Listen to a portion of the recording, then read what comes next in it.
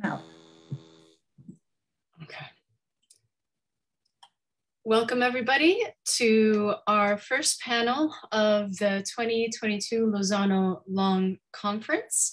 Our first panel is titled Histories of Collecting and Collecting Stories. This panel will center on collecting, understood as the process of categorizing things as similar and then bringing them together into the same place or space, be it physical or virtual. Each process of collecting has a history, and the collectibles themselves each also have stories to tell. The case studies explored here include tangible objects such as documents or artifacts, as well as intangibles such as literary narratives. By opening an interdisciplinary dialogue on narratives of collecting and collecting narratives in Latin America, we hope to highlight diverse ways of understanding processes behind the creation of archives. So again, this conference is a slightly different type of style of conference where all presentations have been pre-recorded and are available via the website for the conference. So for those of you that are new to this format, I do encourage you to visit and see these presentations if you haven't had the chance to do so already. And so what this allows us to do over the course of the next 2 hours is actually to have more of a conversation about the main points of the presentations and how they can all come together, so we can think about how these stories of collecting can give us new stories about how we think with and about archives and the stories that they can tell. So what we'll do is for the first the first half hour or so of the conference, we will follow the schedule of the conference. We will start, and each person has 5 minutes to give the main points of their presentations. We'll start with Zeb Tortorici from New York University. And I'll introduce folks as they go, and then I'll give a fuller introduction of Dr. Silvia Sellers-Garcia, who will be giving comments for about 25 to 30 minutes, and then the presenters will have time to respond, and then we'll open the floor for questions. So please, Zeb Tortorici, the floor is yours. Great, thank you so much, Lina. So I'm going to time myself. So the video presentation and the longer paper that I wrote for this conference are part of my ongoing research project titled Archiving the Obscene: Censorship, Erotica, and Pornography in Latin America from 1700 to 1955, which focuses on the largely neglected production, distribution, circulation, and archiving of censored objects, texts, images, and films in Latin America. And I really hope that this project this project is a long-term project that's twofold, that will culminate in a traditional scholarly monograph, as well as a digital archive that in many ways has become a necessary precondition for the research itself. The project, which is currently being carried out with the support of a Mellon New Directions Fellowship, aims to trace the unstable and constantly shifting notions and ideas around obscenity, or what gets labeled as obsceno, in Latin American history. It will also digitally archive, in collaboration with the Mexico City community-based archives, Archivo El Insulto, a growing corpus of Latin American print, photographic, and moving image records related to explicit histories of sexuality, to the benefit of researchers, students, activists, artists, and archivists, as well as collectors themselves. And what my paper is really trying to do, and really the video presentation is sort of a snapshot of different sections of the paper versus a summary of the paper. But the larger paper is really trying to explore how, on the one hand, certain objects, images, and records came to be labeled as either obscene or pornographic, and to what religious, cultural, and political ends.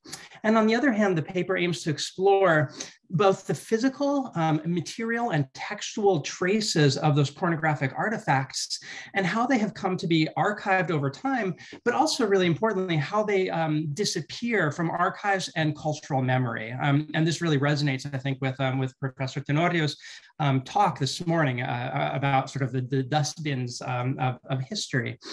The paper itself focuses on 3 historical moments in Mexico. I begin with March 27th, 1955, burning of thousands of pornographic magazines, books, and folletos that took place in the Zócalo. And this happened after a group of conservative students and professors marched from the Plaza de Santo Domingo to Zócalo to sort of stage this public performance, or what I'm calling a public performance of morality.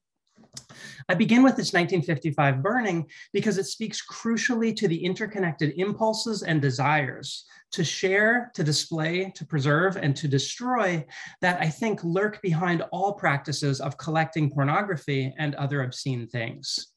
And from there, I really jump into the 18th century. And in the paper, I just look at a handful of Inquisition cases, though for the larger project, it's a much larger corpus of Inquisition cases dealing with erotica, pornography, and obscenity. And in the cases I look at, I'm really interested in how historical pornography and material artifacts that are deemed pornographic by witnesses, by inquisitors, and by participants in the production and circulation of these things are conditioned often through their very absence and the textual traces that remain of those potentially now absent material objects. So I'm really interested in this section of the paper in looking at, not so much literature that was labeled pornographic, but rather material artifacts, watches, snuff boxes, printed images, and muñecos, or dolls or puppets that came to be confiscated by the Inquisition. And I'm really interested in trying to figure out what happened to these objects or artifacts after they were confiscated by inquisitors, because by and large, they absolutely disappear from, from the archives, or they're no longer mentioned once they're confiscated. And my sort of guess is that in many cases, these things are not being destroyed or immolated by inquisitors, but rather are being collected, recollected, and in some cases put back into public circulation. And I sort of end the paper looking at community-based archive, a community-based archive in Mexico City, Archivo El Insulto, which collects, preserves, and exhibits sexually explicit textual and photographic records that have circulated in Mexico over the course of the 20th century. And to really just conclude, throughout the paper, I put forth this notion of erotic archival imaginaries that points for me to the oft conflicting ways that explicitly erotic, obscene, and pornographic objects and artifacts come to be constituted through acts of historical and archival imagining, by and through mediated forms of material and textual absence and interconnected presence. And really, just to end this mini presentation, I'll end with the following questions, which the paper really looks at. How are erotic archival imaginaries constructed, invoked, and set in motion by particular performances of moralizing, exhibiting, documenting, and even destroying historical erotica and pornography?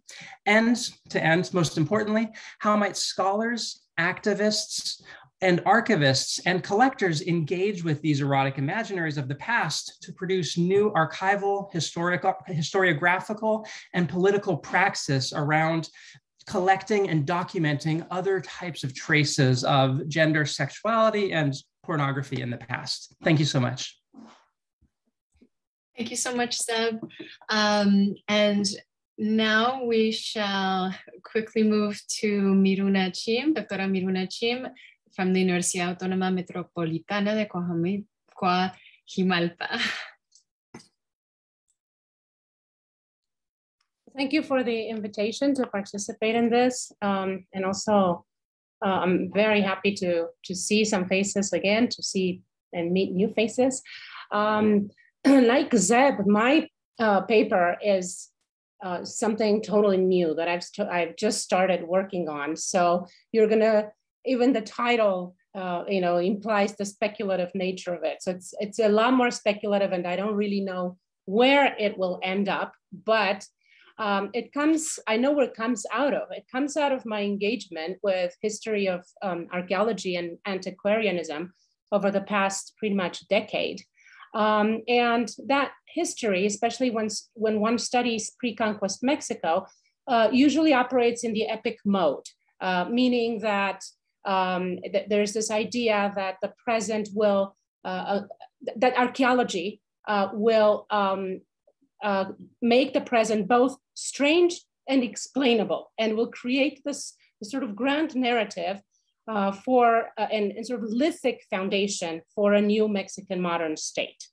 So in that sense, it's a narrative of becoming that is meant to, archaeology provides both a narrative of becoming that is meant to serve the nation's records, its archives, and to provide a source of authority as arche, and the office of government. But in the past decades or so, this narrative has become more and more tried subservient to political regimes and at odds with the country's multiple presence. So my paper begins from a reflection on archaeology by French archaeologist Laurent Olivier, who talks about archaeology not as unearthing depths, but as a science of surfaces, as a science of archiving, of storing things, of putting them next to each other, retrieving those things that have escaped, that have survived the passage of time. And those things that we are interested in at different moments. So I start from there to wonder if it is possible to remember the past, the Mexican past, actively in a way that acknowledges that the archive is fragmentary, incomplete, and contradictory. And I tried to do so by looking at different collections, different moments of archiving, that one of them is a series of maps, a mineralogical collection, and field notes. Those are the three different collections, archives that I look at. And they are really physical collections, like Lina was talking about at the beginning. Some of us work on physical collections that of objects. So the first one, which is this collection of a series of maps, it's a series of maps from the 18th century. And what's really interesting about those maps is that they have on them, on the northwest coast of North America, a geographical name, which is Fusang des Chinois, the Fusang of the Chinese. These maps were done in France by a cartographer of Louis XV. And they, on one hand, they're talking about this desire that the French had territories in North America at the time, but this desire that the link with China is much closer than it actually was. So the proof of that is the existence of some past moment when the Chinese had been in North America, and they're all the so-called Fusang, which is sort of constructed on the basis of all these books that French intellectuals are reading at the time. So these are all coinciding, the cartographers and the intellectuals of the court of Louis XV. Now, what interests me in all that is how the idea of a Mexican ancient past is predicated always on an other, on the idea that Mexico or American civilizations couldn't have become on their own. From there, I move on to a second part, which is something I know a little bit more about because I've been doing some work at the Muséum d'Histoire Naturelle lately, and it has to do with collections of jades. Now, jade is an incredibly interesting object for me because it is a marker, as we know, of Mesoamerica. But at the same time, it is an object, a kind of substance, an object that starts being collected a lot in the 19th century. And that is very much linked to French interventions on one hand in Mexico, the war and the intervention between 1862 and 67 in Mexico, and in China, the Opium War in China. So these different interventions, European interventions in very different parts of the world, bring together in the same collections, in the Muséum d'Histoire Naturelle and in other collections, jade objects. And there's a lot of chemical analysis of these objects going on and stylistic analysis. And again, this idea that it's the same kind of jade that they're using, the same jade substance they're using in Mexico and in China. The fact that they cannot find jade sources in America, in the Americas yet, makes a lot of archaeologists, anthropologists, ethnographers, prehistorians at the time postulate again a Chinese origin. So that's the second part. And finally, the third part of this paper has to do with a very recent excavation in the Motagua River Valley in Guatemala, where they find jade. They've known there's jade there for 50 years now. And that, the archaeologist who does so places his find on a map in a very different place than it actually is. So we're creating, again, these cartographies that speak of things that aren't there. And he does so because jade has become very much a resource now and the reason for a lot of environmental deterioration in the Motagua River Valley, okay? So what I'm doing with all these sort of speculative cartographies is try to understand how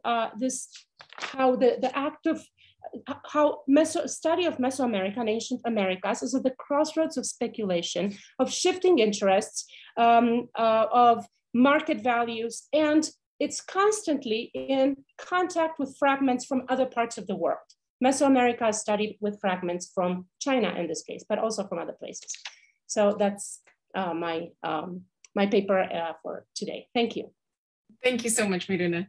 And moving right along, thank you so much for keeping close to time. I really appreciate it. Adriana Pacheco, the founder, producer of Hablemos Escritoras podcast. And just a reminder, it's fine to speak in the language that you're most comfortable in, whether you sometimes, so English or Spanish, it's fine. Take it away, Adriana Pacheco. Hi, Lina. Thank you very much. Thank you to everyone. I'm sorry for this problem with the weather. I'm going to switch to Spanish, but first I want to say thank you to Adela Pineda, Paloma Diaz, amazing, Adela and Paloma. Qué buen equipo para este evento. Thank you, Lina. Thank you. I am very, very happy that you are our moderator. And thank you to all members of this panel. I am so proud to be part of it. Ok, bueno, pues yo elegí un título provocativo. Porque creo que estas son situaciones y momentos en donde tenemos que ser provocativos. Y bueno, mi presentación se llamó, como ya a lo mejor algunos han visto en las redes y en línea, Escritoras que no existen, repensando la función del archivo frente a la producción literaria contemporánea. Porque es un hecho que lo que no se sabe que existe, aunque exista, realmente no existe.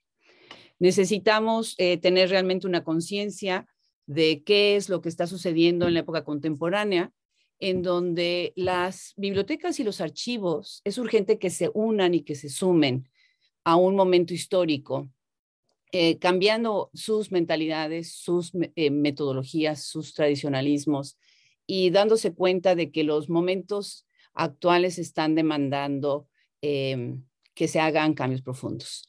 La pregunta y la invitación también fue provocativa por parte de la doctora Pineda, en donde ella me invitaba a participar pensando un poco de qué manera los digitalismos están ayudando o no están ayudando en lo que estamos haciendo.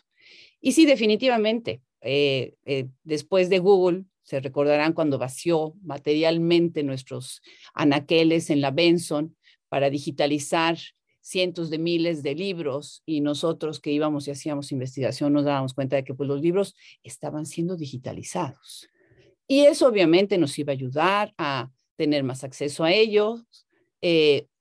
Gracias a eso sobrevivimos muchos de nosotros investigadores en el COVID porque tuvimos acceso a muchos de ellos, pero eso no es todo. Eso no es todo. Tener los libros digitalizados, por supuesto que va a ayudar a una lectura distinta. Mucha gente insiste en decir, es que yo no leo en un iPad, yo no leo en una fuente digital, yo soy muy tradicionalista y me encantan los libros impresos. Yo no hubiera podido sobrevivir en Hablemos Escritoras, en Shop Escritoras y en todo el inmenso universo, aunque suene un poquito exagerado al decir inmenso universo, de escritoras que estudiamos, si no hubiera sido por los libros digitalizados, ¿sí? Porque era muy complicado conseguir y es muy complicado conseguir los libros.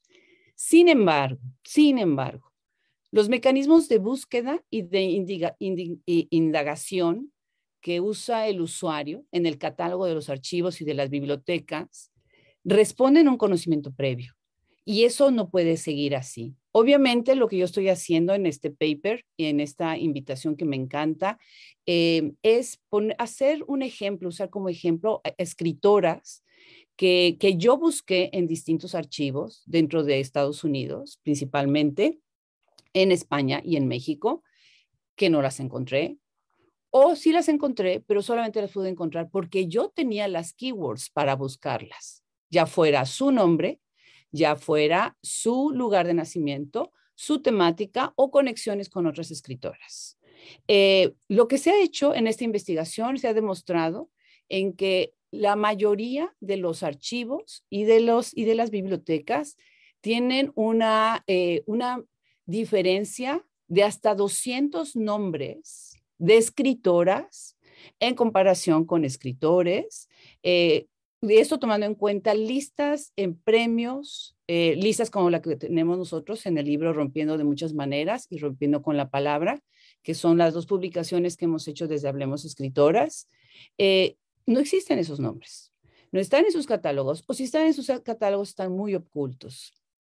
Entonces, los archivos, lo que yo estoy proponiendo es que los archivos y los catálogos deben tomar ese conocimiento del usuario para de ahí moverlo a otro lugar y ponerlo, exponerlo, ¿sí?, a otro material y a otro acceso. Que tengan la posibilidad de enfrentarse a nuevos nombres, a nuevas conexiones, a nueva información. Eso es lo que yo propongo. Por otro lado, lo que yo propongo, o lo que yo siento que es urgente, las bibliotecas y los archivos necesitan tener un papel más activo en la comunidad, tanto en su comunidad local, física y regional. Vamos a poner como ejemplo la Benson, maravillosa y magnífica, la que yo adoro y amo con todo mi corazón. La derrama que va a hacer dentro de la comunidad en Austin, donde está localizada, en Texas, el estado al que pertenece, en Estados Unidos. Pero hay también otras maneras de tener acceso a la comunidad, porque realmente lo que está pasando es que seguimos hablando entre nosotros. Nos seguimos hablando entre colegas, entre escritores, entre académicos, entre los lectores que ya son lectores, desde siempre lo han sido, y tal vez podamos convertir a unos cuantos.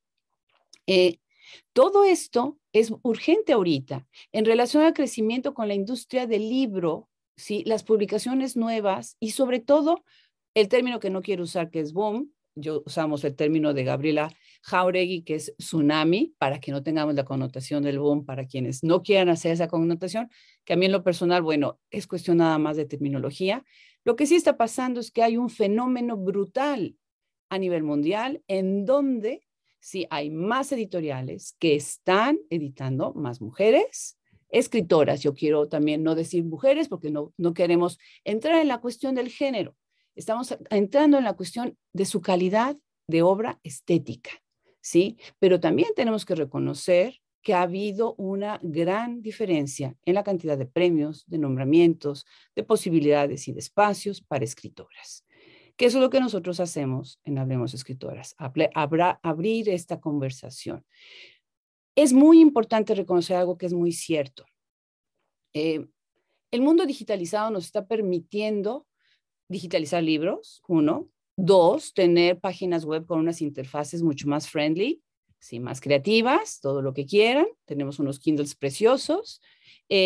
Todo eso es importantísimo reconocerlo, pero lo que también tenemos que reconocer es, si no entramos a los libros en una verdadera curaduría literaria, vamos a pasar de un libro cerrado en un librero muy bonito con sus lomos paraditos a otro libro cerrado, ¿sí?, en otro librero que se llama digital.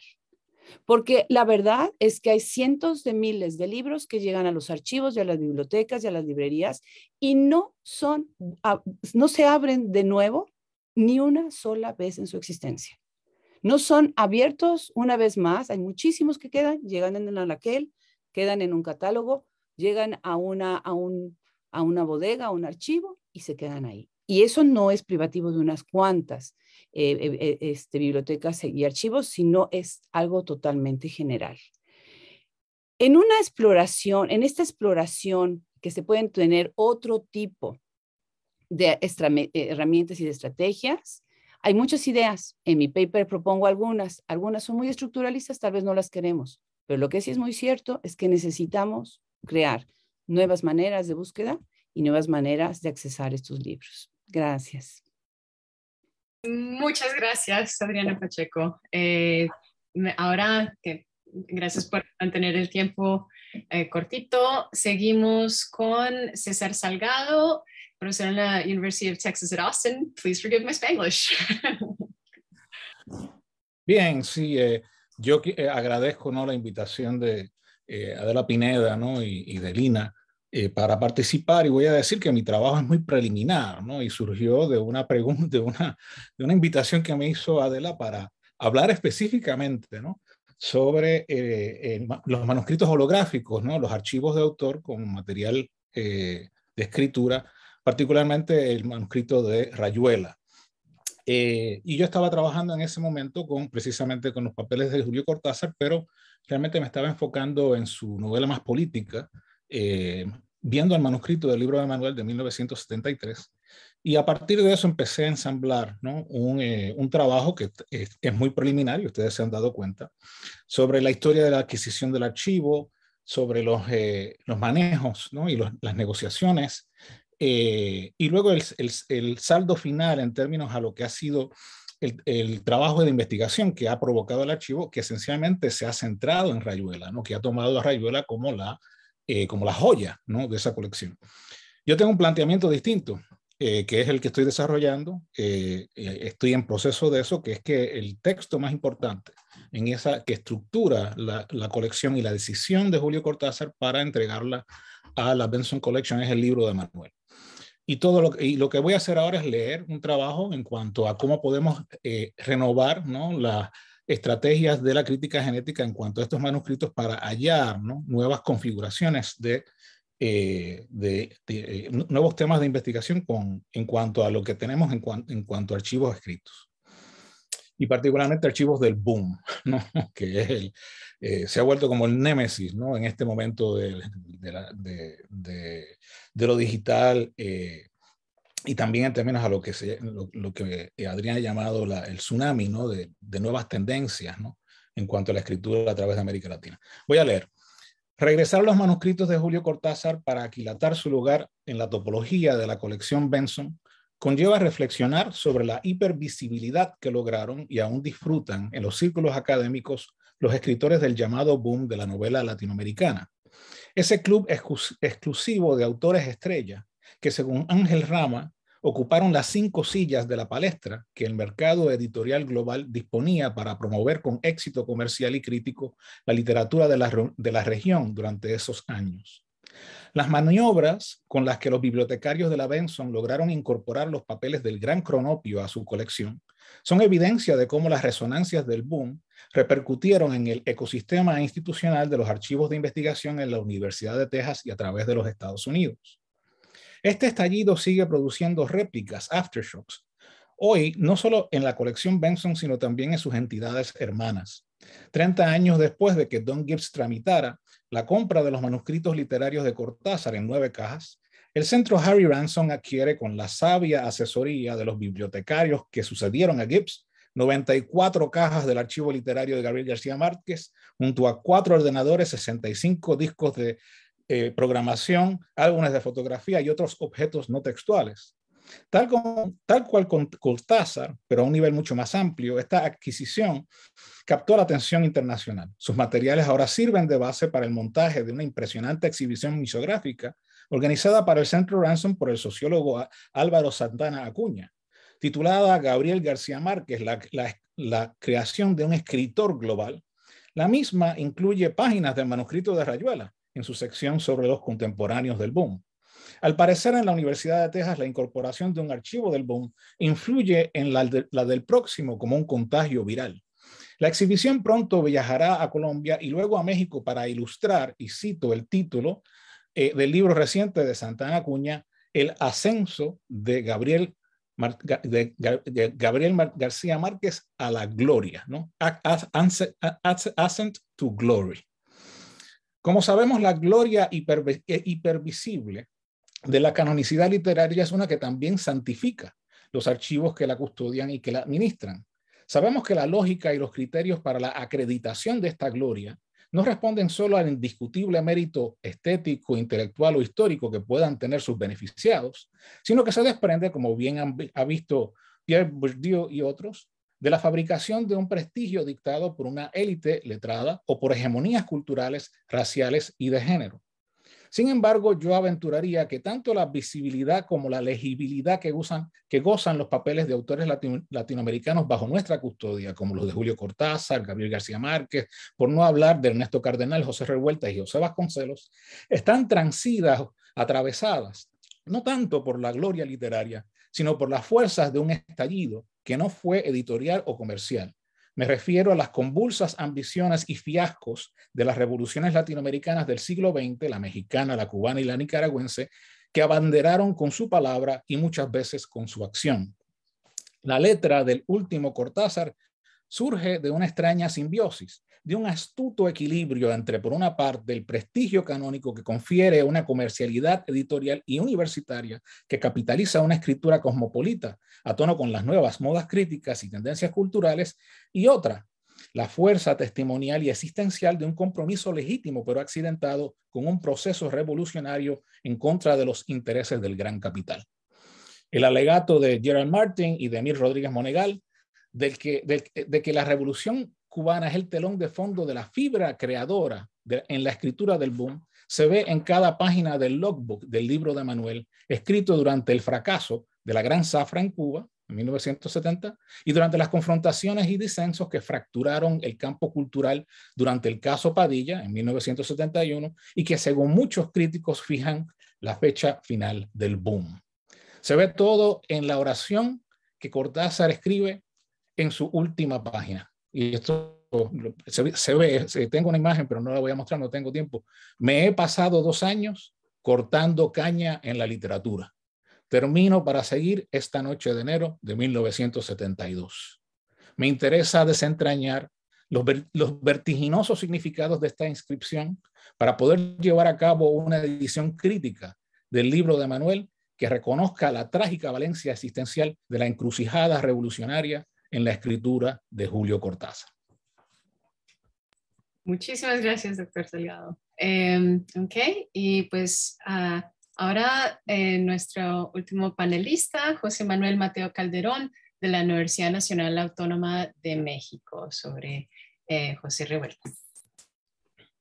Bueno, pues buenos días y muchas gracias por la invitación. Realmente lo aprecio muchísimo, ¿no? Estoy muy agradecido con todos y todas, más bien todas quienes han organizado, ¿no? este excelente foro. Bueno, voy a leer lo que preparé para estos 5 minutos. La vida es eterna en 5 minutos, decía Víctor Jara, y resulta que ese lapso nos parece insuficiente cuando nos toca sintetizar una idea, sobre todo ahora que se trata de resumir lo ya resumido antes en 20 minutos. Este ejercicio, sin embargo, sugiere que un documento archivado es algo así como esta síntesis de la síntesis, algo que nos habla de una sucesión y una existencia múltiple, sincrónica porque reposa en un sitio y diacrónica porque siempre remite a un pasado y a un futuro que se desplazan siempre más allá de cualquier cronología. La consulta es el trabajo que condensa o amplifica la materia temporal del documento, aparentemente fija sobre el papel o casi fantasmal en los documentos virtuales que deben su apariencia a los arreglos de un código numérico. Trabajar con esta materia puede producir actos de memoria o no, puede producir actos de justicia o no, pero más allá de la intención o el deseo puesto en el trabajo con los documentos, la actividad sobre la materia siempre excede la materia, esto es, la humaniza a pesar de todo, y eso puede hacerlo con justicia y sin violencia o todo lo contrario. Creo que esta es una de las ideas que deseaba plantear. Los documentos por sí mismos no prueban nada. Pueden ser tóxico y cauterio, como decía Ramón López Velarde a propósito de los labios, o fármaco, remedio y veneno, como afirma Riquet, hablando precisamente del archivo. Es el trabajo sobre los documentos lo que nos llevará a uno de 2 extremos, al de la violencia o al de la justicia. Esta idea la propongo a partir de la lectura de 2 obras, Los trabajos y los días de Hesiodo y Los días terrenales de José Revueltas. La otra idea que deseaba proponer parte de una lectura de Mal de Archivo de Jacques Derrida y de un fragmento del relato Hegel y yo de José Revueltas. Con base en ambos textos, sugiero que la consulta y confrontación de papeles se alza ante nosotros como un trabajo para el que debemos tomar en cuenta la pérdida, es decir, eso que olvidamos sin saber que lo olvidamos. Toda consulta de archivo y toda acción frente al archivo implica un acto profundo, un acto, como dice Revueltas, del que no se guarda registro, pero que ha sido realizado. Consta, además, de una larga serie de actos fallidos hasta llegar a él, en la soledad más absolutamente vacía de testigos. Por cuanto estás aquí, explica el personaje carcelario en quien Revueltas pone estas palabras, por cuanto estás y eres en algún sitio, algo tienes que ver con ese acto. Más bien no algo, sino todo. Tienes que ver todo con ese acto que desconoces. Es un acto tuyo, está inscrito en tu memoria antigua, en lo más extraño de tu memoria, en tu memoria extraña, no dicha, no escrita, no pensada, apenas sentida, y que es la que te mueve hacia tal acto. Bajo la luz de estas palabras, sugiero que la consulta y selección de documentos no solo obedece al deseo de reconstruir un recorrido explícito del que las huellas documentales son materia. Toda vuelta, toda visita y regreso al archivo implica recordar con prioridad en el momento de concluir y cuando se juzga o dictamina el trabajo de los demás, que el trabajo de investigación está afectado por un mal, por la acechanza de ese acto profundo siempre en vías de consumarse justo cuando pretendemos controlar todas las variables y condenamos la existencia de cabos sueltos. Quizá podemos añadir que el archivo y todo trabajo de investigación o dictamen archiva lo que olvidamos en los objetos que conservamos.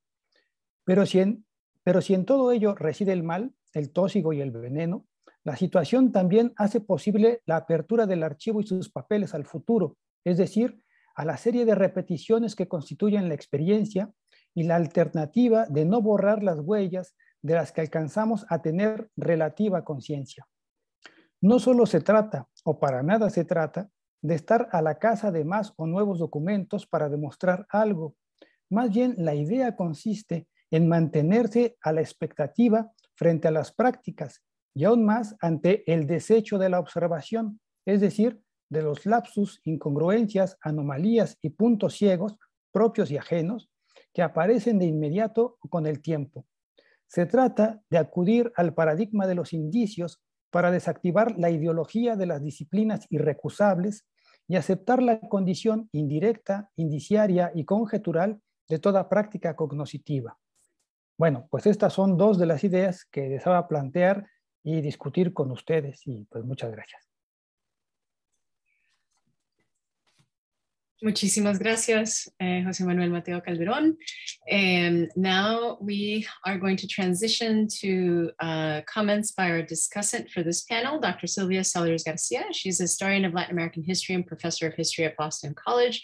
She holds a Master in Philosophy in Latin American Studies from St. Anthony's College, Oxford, and a PhD in history from University of California, Berkeley. Her first monograph, Distance and Documents at the Spanish Empire's Periphery from Stanford 2013, focuses on communication and concepts of distance in the Spanish Empire. Her most recent book, The Woman on the Windowsill, Tale of Mystery in Several Parts, Yale 2020, unfolds a singular crime that took place in Guatemala City in 1800. Sellers Garcia is currently working on the history of policing in late colonial Guatemala. Thank you so much, Dr. Sellers Garcia, for your comments today. Thank you so much to all of the conference organizers, particularly Lina del Castillo, Adela Pineda, and Paloma Diaz, for the opportunity to be here at the Benson for a couple of days and participate in this conversation. And thank you also to the authors for sharing such provocative, challenging, and fruitful presentations to think with. I plan to offer some comments in response to each presentation and then make a few summing up comments and connections at the end.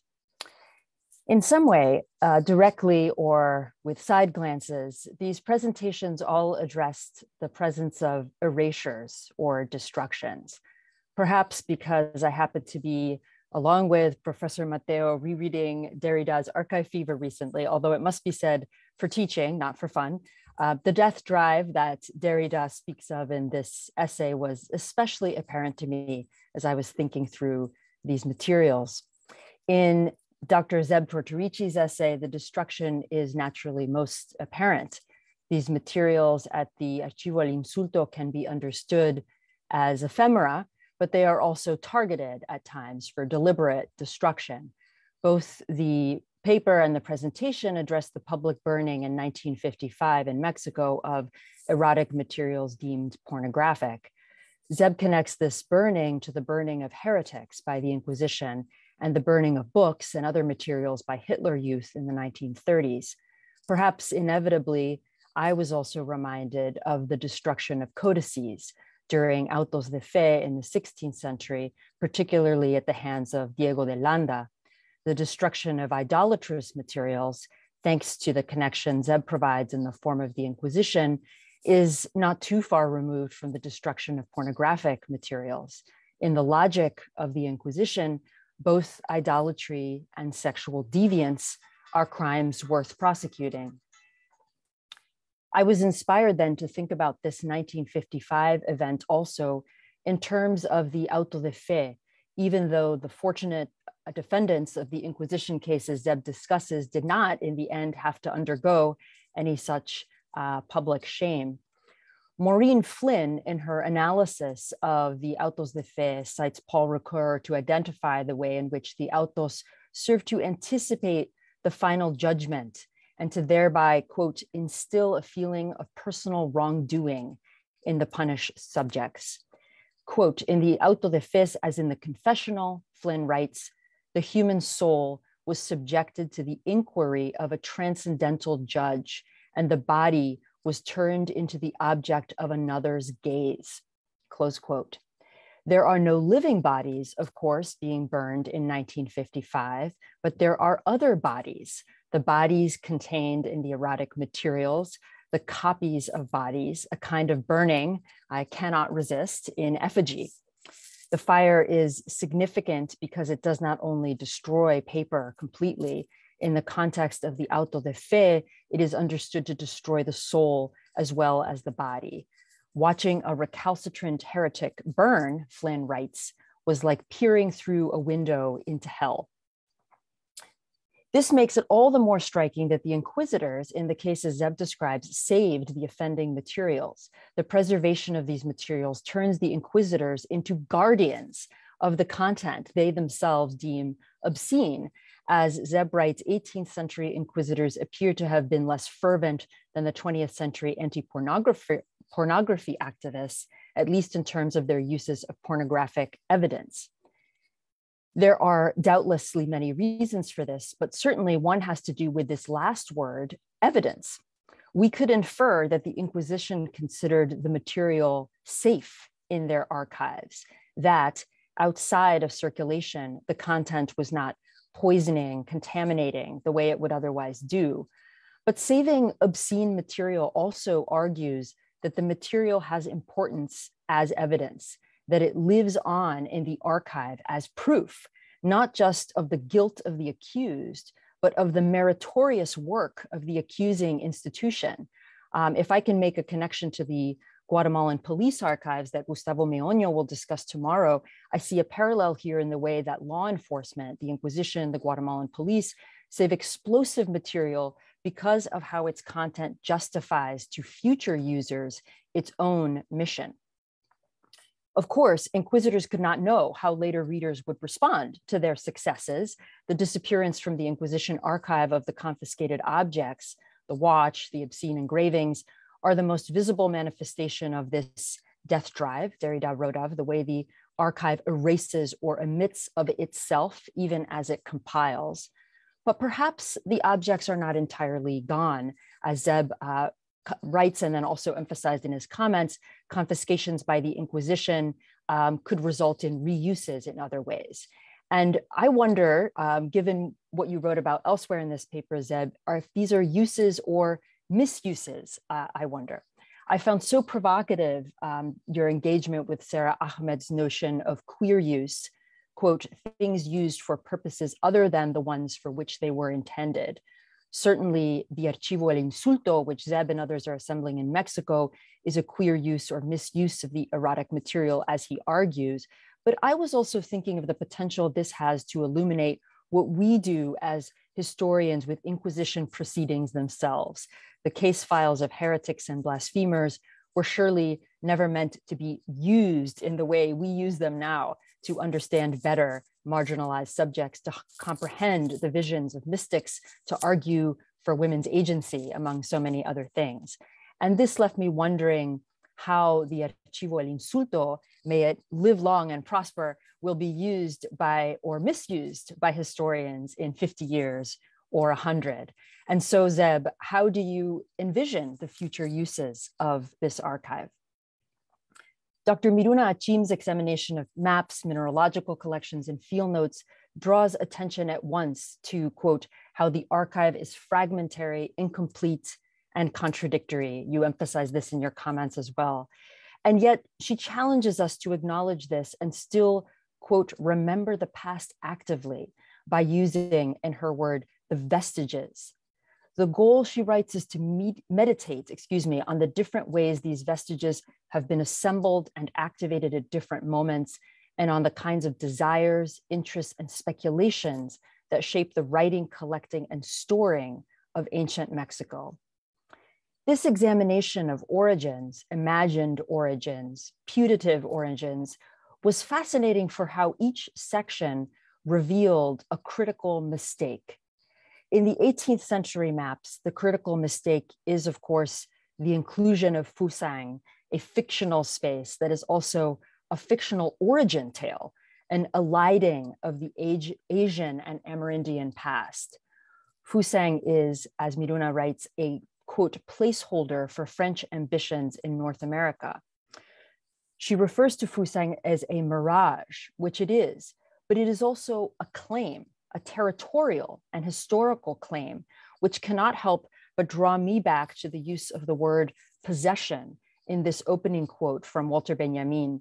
This is a claim to possession, Fusang, even if it is also a mirage.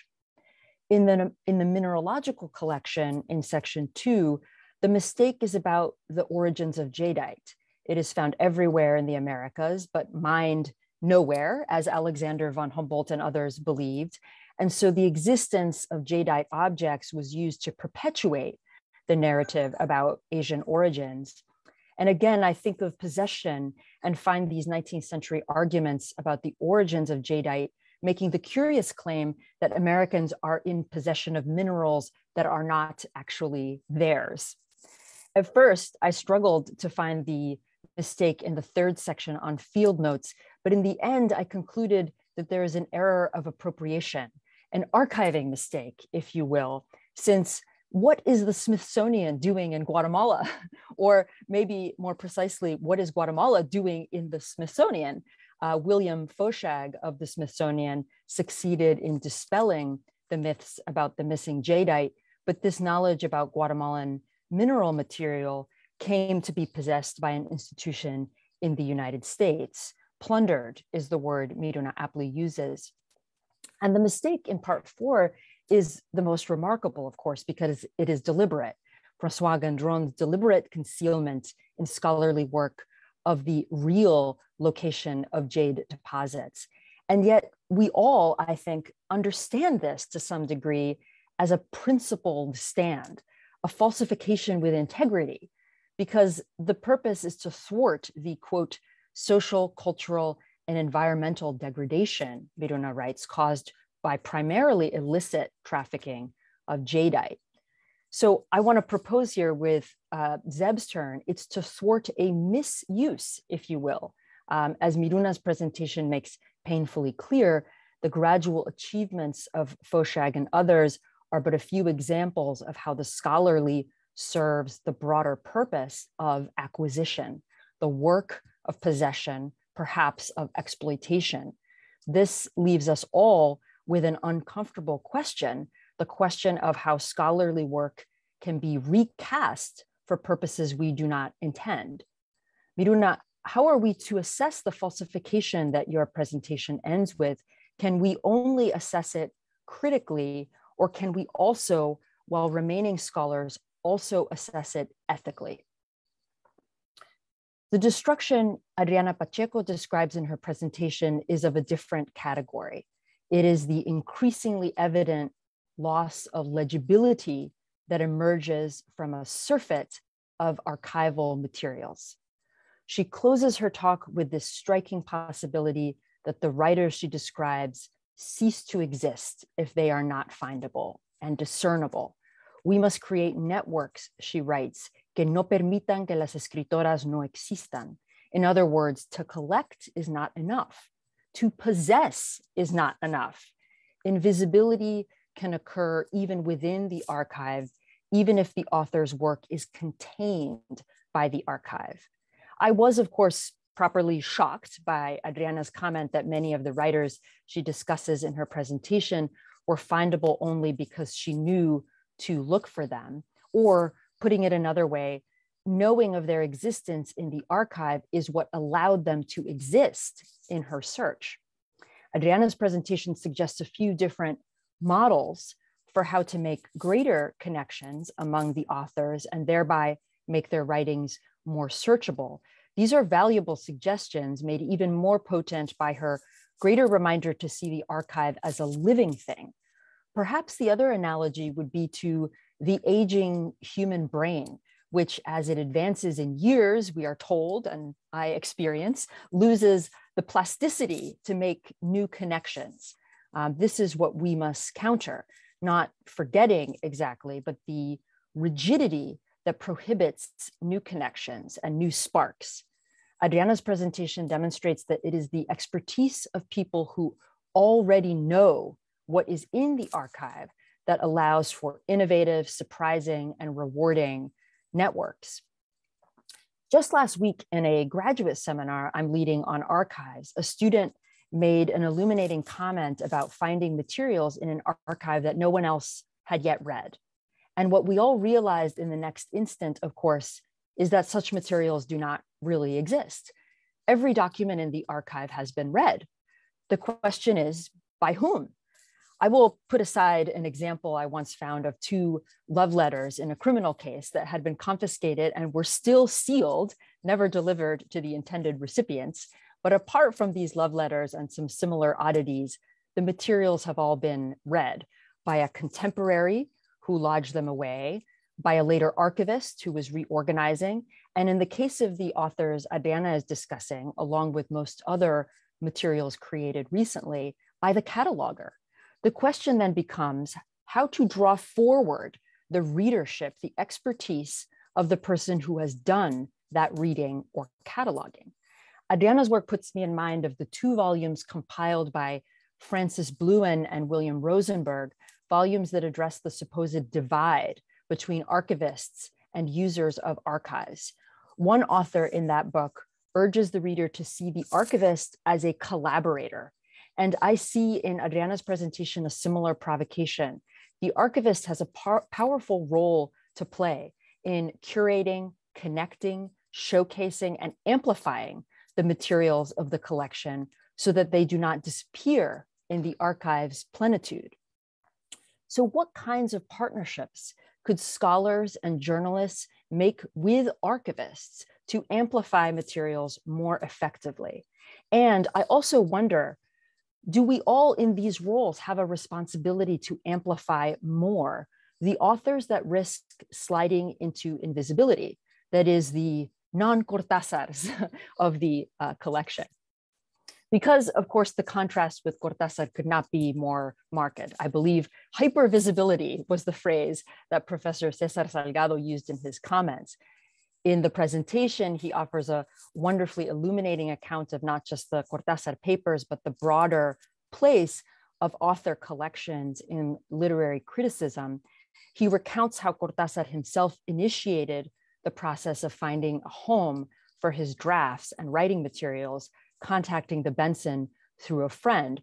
The acquisition, Cesar reminds us, was the beginning of a wave, not just of acquisition, but of literary studies that understood the materials from such acquisitions as central to literary analysis. I was contemplating with this paper how Cortázar began the process of archiving his materials while knowing, César tells us, of his leukemia, and understanding, therefore, that the materials needed a place to reside after his death. Perhaps we could say he understood this to be a way of overcoming another kind of death, a second death, as historian Arlette Farge has put it. She writes, "There is only a narrow space in which to develop a story that will neither cancel out nor dissolve these lives," that is, the lives found in the archive, "but leave them available so that another day and elsewhere, another narrative can be built from their enigmatic presence." What is this second death exactly for a figure like Cortázar, rather than for the 18th century French people arrested for petty crimes that Farge is describing? Because as we know, the novels and the short stories still exist. And yet, the insights César offers on the significance of the archival material to literary criticism suggests that in some ways, the fiction would have a different life, perhaps a lesser life, without the archive. I think, especially in light of what Adriana has offered, we need to reckon with how archival materials serve to shape and perhaps cement the contours of the literary canon. Professor José Manuel Mateo's essay also traces the genealogy of a writer's papers to the Benson, but first he discusses a different process, la borradura inconsciente de las propias huellas del archivo. This is the kind of erasure that I had in mind as I was approaching these presentations. It is perhaps the kind of erasure we are trained to look for. As a colonialist, my interest in archives is precisely in these huellas and how they make assumptions about knowledge that then become invisible to the reader. How did Inquisition files appear in US collections? Why does the Popol Vuh reside in Chicago? In Zeb's paper, we get to see an archive being made, the processes of collecting and viewing, of not buying something at a flea market, of getting a box of materials from Daniel. This is often invisible when we arrive to consult the finding aid or the card catalog, unless we have an affable guide, as Miruna had in Paris. José Manuel describes the role of two people, Andrea and Philippe, as guardianes e intérpretes, who made the considered decision to safeguard the papers at the Benson, just as Cortázar made the decision for himself. We can imagine similar decisions being made by other guardians and interpreters for many of the writers that Adriana has spoken about. The consideration of labor, of the work that the archive constitutes, offers a novel approach in this presentation to the question of what the archive does. José Manuel's suggestion via Marx allows us to see more clearly what is being produced through the archive. He cites from Marx, el filósofo produce ideas, el poeta poemas, el cura sermones, el profesor compendios, etc. El delincuente produce delitos. But then, in the continuation of the quote, which begins to seem tongue-in-cheek, it is the thief who provokes and thereby produces the improved work of the locksmith, and it is the counterfeiter who produces the refinement of currency. In a similar manner, José Manuel concludes that la existencia del archivo en suma produce pensamiento. It is pleasing and generative to think for just a moment of the archive in the guise of both thief and counterfeiter. In fact, Miruna has given us the opportunity to consider both of these. But just as much as it is helpful to understand the archive as the provocation, the thing that spurs one on to the work. Ya no podemos escribir sobre revueltas como si el archivo no existiera, José Manuel concludes. I wonder, José Manuel, if it is possible for you to trace something that you would not have written about revueltas without the archive, or on a parallel track, something you could no longer write because these materials existed. José Manuel's conclusion connects productively with some of the other presentations.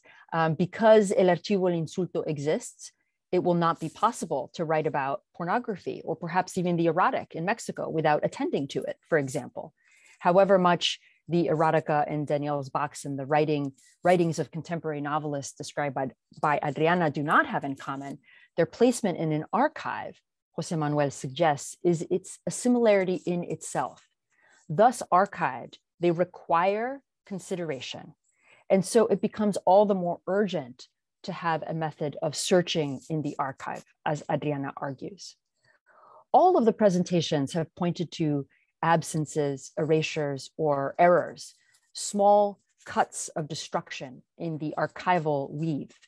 The missing newspaper clippings from Cortázar's notebook, the missing pornography from the Inquisition case files, the distortion of place on a cartographic surface, missing connections that render a writer invisible, or circumstances that are forgotten without one realizing they are forgotten. These raise the question of what kind of knowledge is produced by the archive. Is it really a knowledge riddled with holes, or something else? I think it is something else, something not measured by incompleteness or indeed by destruction at all.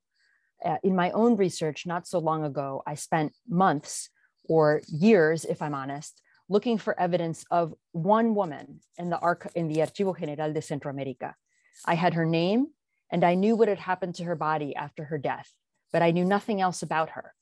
And yet I only knew to look for her because of the archive. However much the archive contains omissions and erasures, it also exists to show those omissions and erasures. We understand better what is absent by what is not. They are productive absences, productive erasures, productive mistakes. Thank you. I look forward to more conversation.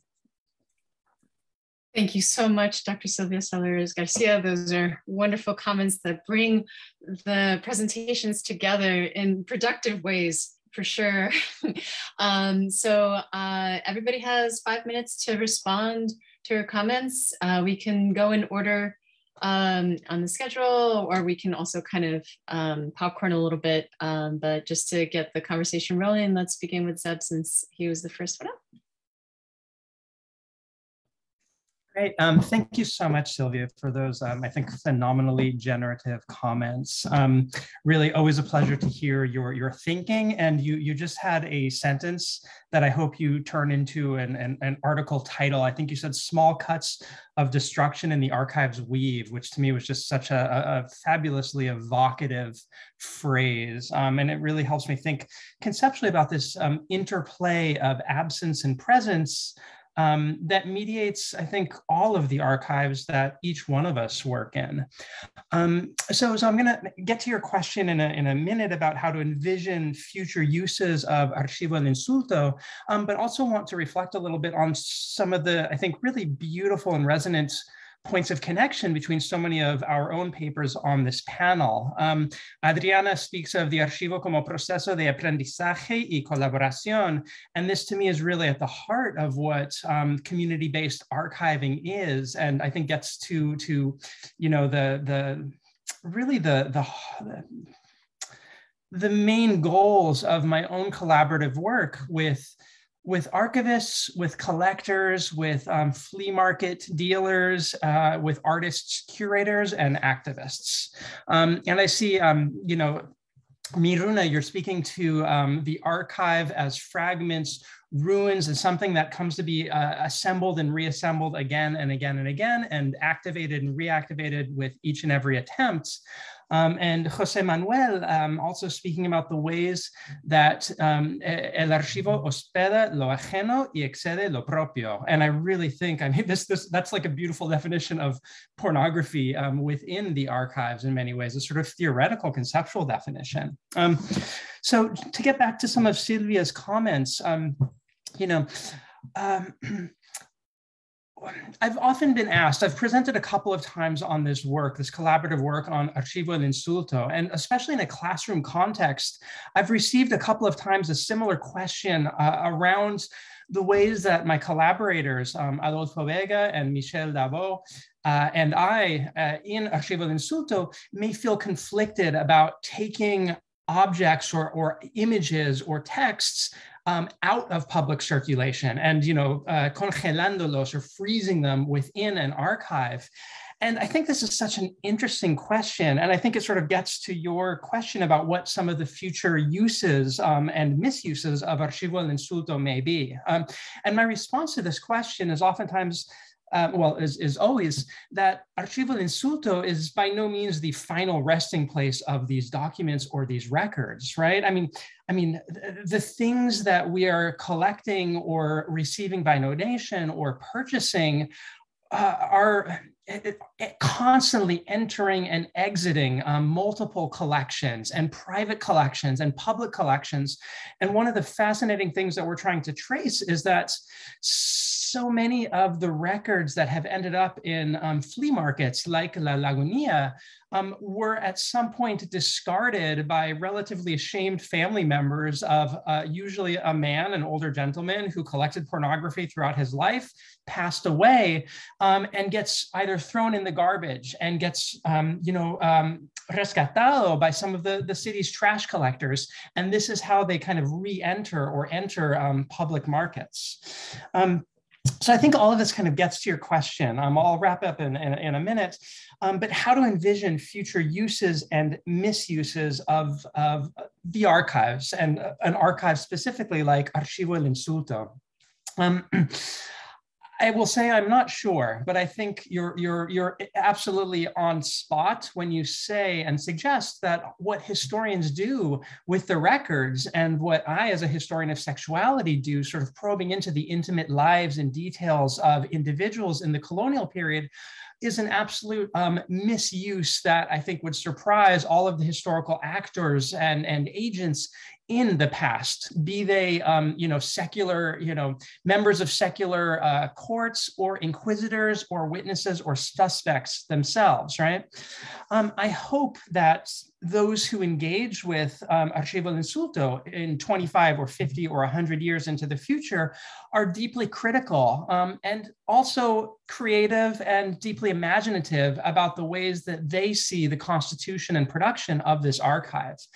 One of the final thing I'll sort of mention here is that one of the things we're trying to do in Archivo del Insulto is be explicit about our collaborative processes, explicit about the collaborations around the production of descriptive metadata. So many of the other papers here, I think, point to the complicated and problematic trajectories by which Latin American objects or artifacts or texts end up in sort of US-based archives, oftentimes through these really, I think, well, I'll just leave it at that, but sometimes shady trajectories. One of the things we're trying to do is not make the ways that we classify or catalog or term or refer to the texts and records we're collecting as final. And in this sense, one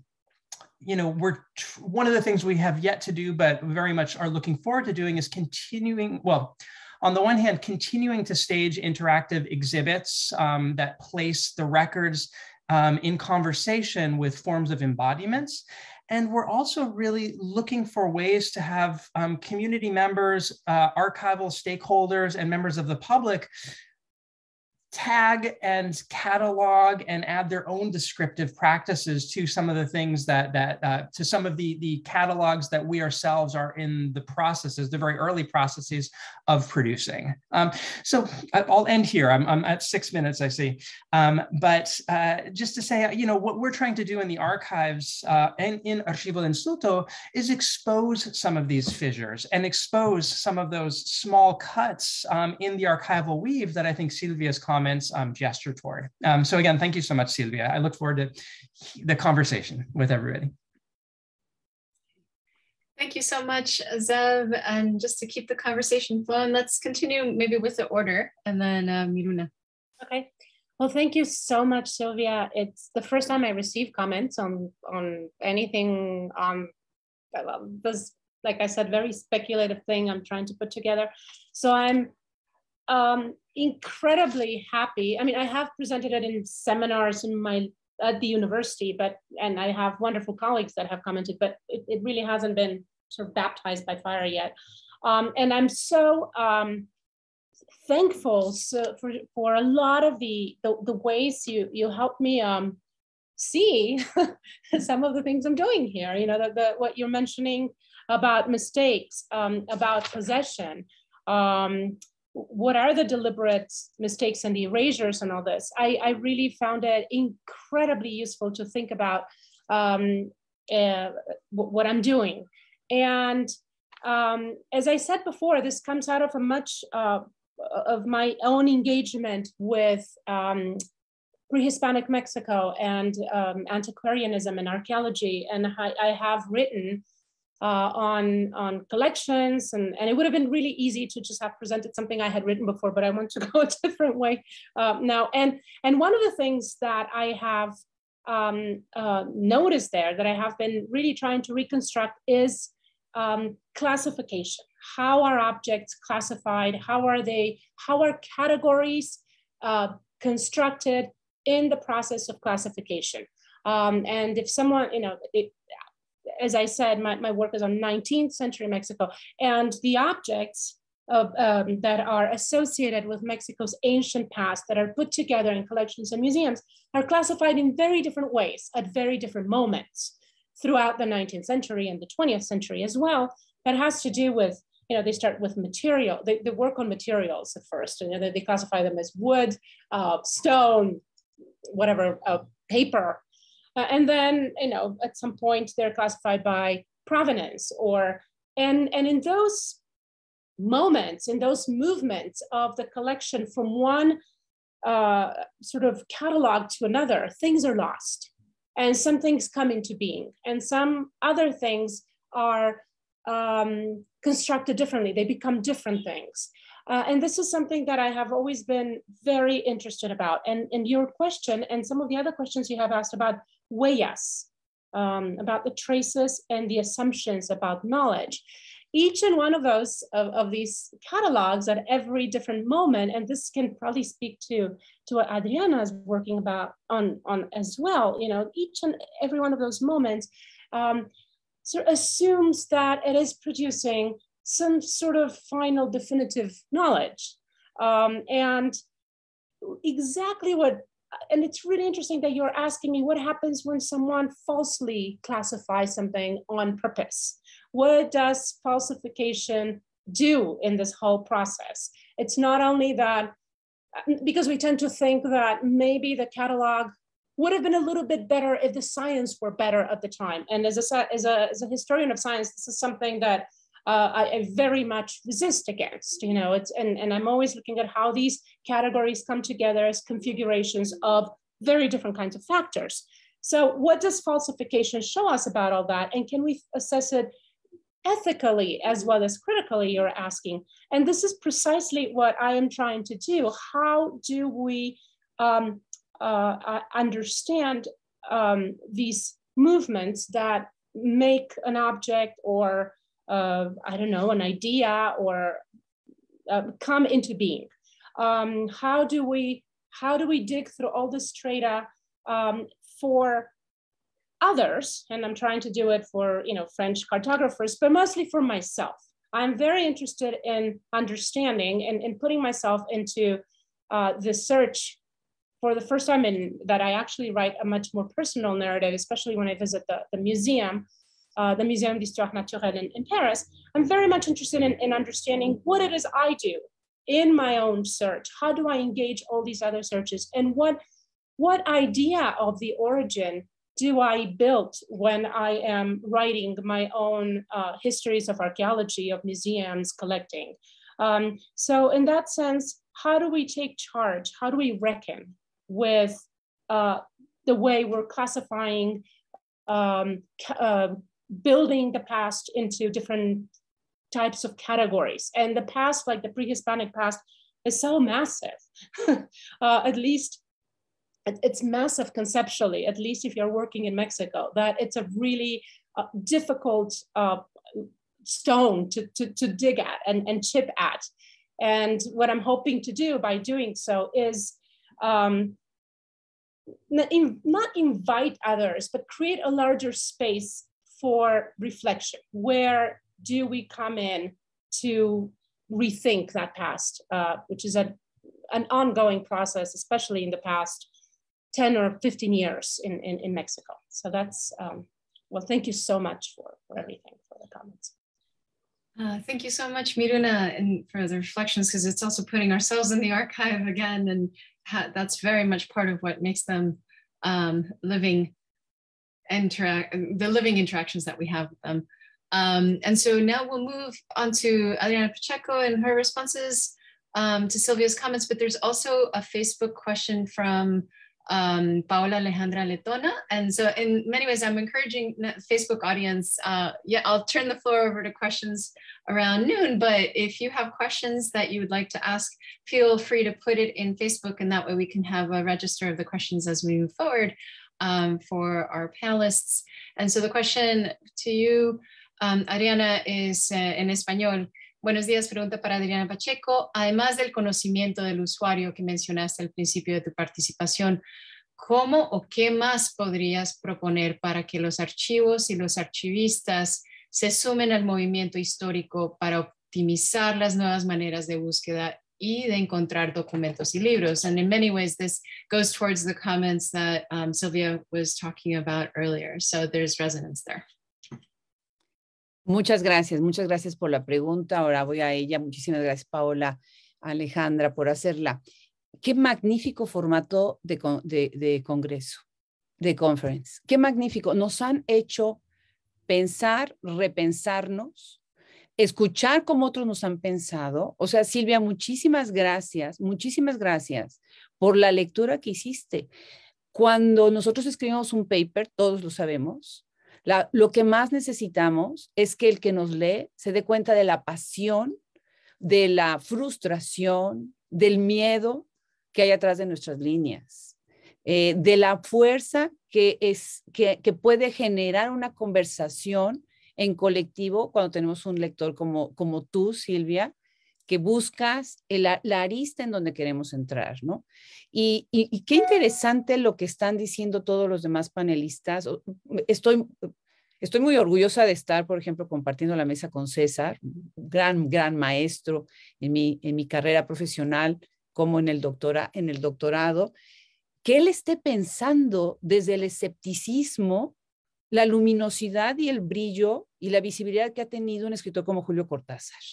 O sea, el hecho de que él, desde la academia, después de tantos años de estar enseñando a estos grandes escritores canónicos, gigantescos, que admiramos, por supuesto que admiramos. Nadie que trabaje la escritura de mujeres, por lo menos yo, puede decir que no ha leído hombres y que no adora a muchísimos escritores hombres.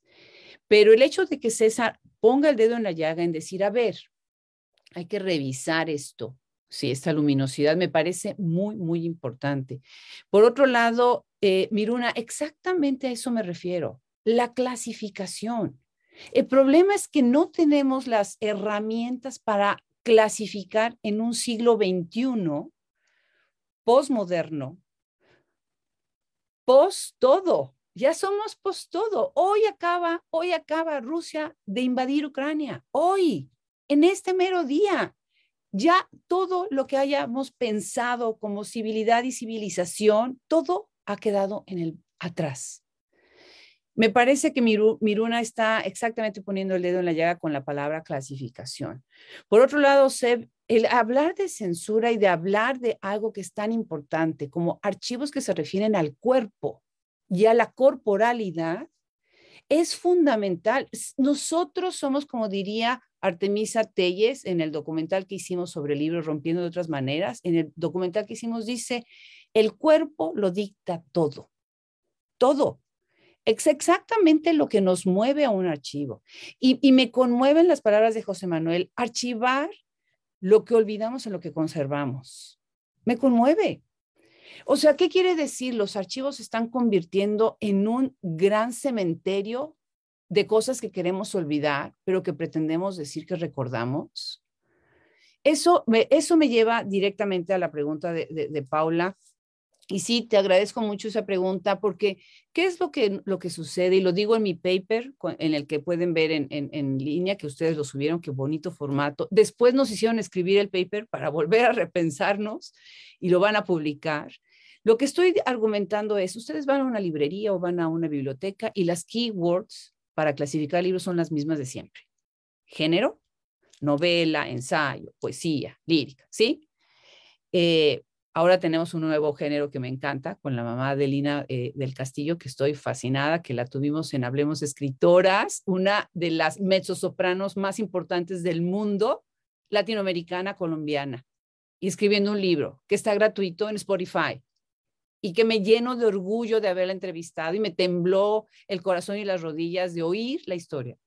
Eso salió a la luz gracias a un proyecto como Hablemos Escritoras. Y no es que esté dando yo el crédito a Hablemos Escritoras, es un equipo que está atrás y todos nuestros colaboradores, que los adoro, que lástima que no tengo más tiempo para hablar de cada uno de ellos, son los que nos hacen pensar cómo deconstruimos las palabras que nos han metido con sangre y con hierro de fuego, ¿sí? Que son las mismas de siempre. Necesitamos para estas herramientas, primero, reconocer que Google y Amazon nos han reeducado con los analytics y con las keywords. Ahora resulta que las palabras que nosotros tecleamos, ellos de repente tienen todos estos analytics y nos dicen, ah, tú quieres algo así, así, así, y yo te lo voy a demostrar, ¿sí? Obviamente, lo que tenemos que hacer es hacer un trabajo colaborativo. Necesitamos leer libros de manera transversal. Si nosotros leemos a una escritora, primero en la profundidad de su obra para reconocer todas las aristas de una escritora, después junto tenemos otra escritora, hacemos lo mismo y después hacemos lo que tenemos nosotros en Hablemos Escritora. Nosotros tenemos una gran matrix enorme, es una hoja física, ¿sí? En donde tenemos una cuadratura donde podemos trenzar líneas que van de una escritora a otra a través de ciertas palabras claves. Y de repente nos damos cuenta de que ciertas palabras claves resuenan y resuenan y resuenan. 1, 2. Hay muchas herramientas que a lo mejor para algunos pueden ser muy estructuralistas, que son, por ejemplo, lo que propone Esther Bautista, que la menciono en mi paper, por favor véanlo, y la menciono también en el video. Ella está haciendo algo que se ha hecho desde hace mucho tiempo. Cuando el libro ya está digitalizado, podemos hacer una búsqueda de cuáles son las palabras que más se repiten. Y con eso nos puede dar, por ejemplo, ellos tienen un libro muy bueno en donde hacen un análisis de Cristina Rivera Garza, que es una escritora a la que yo admiro mucho y respeto muchísimo. Y eso lo digo siempre, ni modo. Y una de las cosas que están demostrando ahí es cómo ciertas palabras claves en la obra de Cristina se repiten, ¿sí? Eso podría ser a lo mejor pensar demasiado en lo que es nada más usarlo de manera digital. Pero lo que yo les propongo es que tenemos que hacer una colaboración para apoyar a los bibliotecarios y a los libreros, porque ellos no pueden leerse todos los libros, ¿sí? Necesitamos empezar a crear estructuras que nos hagan hacer más palabras claves, que me permitan a mí primero hacer una red, por ejemplo, todas las escritoras que escriben sobre maternidad, las escritoras que están escribiendo sobre horror, las escritoras que están entrando en el microrrelato y entender por qué. ¿Por qué hay más mujeres que escriben microrrelato que hombres? ¿Por qué están ahora deconstruyendo tanto la cuestión de la maternidad? Y una vez que hagamos la red, en ese momento, ¿sí? Deshacemos la red. Porque no podemos unificar con un label, con una etiqueta, a todas las escritoras y decir, estas son todas las escritoras del género de ficción y fantasía y de lo fantástico, sino nos sirve para reconocer las inercias. Y después rompemos eso y regresamos a la obra individual. ¿Cómo vamos a poder conectar a Sandra Cisneros con Gloria Ansaldúa, con Norma Cantú, con Celeste Guzmán, entendiendo que todas ellas están hablando exactamente de una cosa, el conflicto del migrante hispano intergeneracional dentro de los Estados Unidos? Y entonces me voy a la obra de Sandra Cisneros, de Gloria Ansaldúa, de Norma Cantú y de Celeste Guzmán. ¿Cómo vamos a poder llevar a los archivos de Estados Unidos a todos los cientos de escritoras que están produciendo desde todo el continente latinoamericano y España los temas que más nos importan en este momento, haciendo lecturas que nos permitan generar nuevas keywords? Y con todo respeto, todos los archivos de los Estados Unidos y del mundo deberían de cambiar sus keywords de búsqueda. Tienen que meter mejores keywords de búsqueda.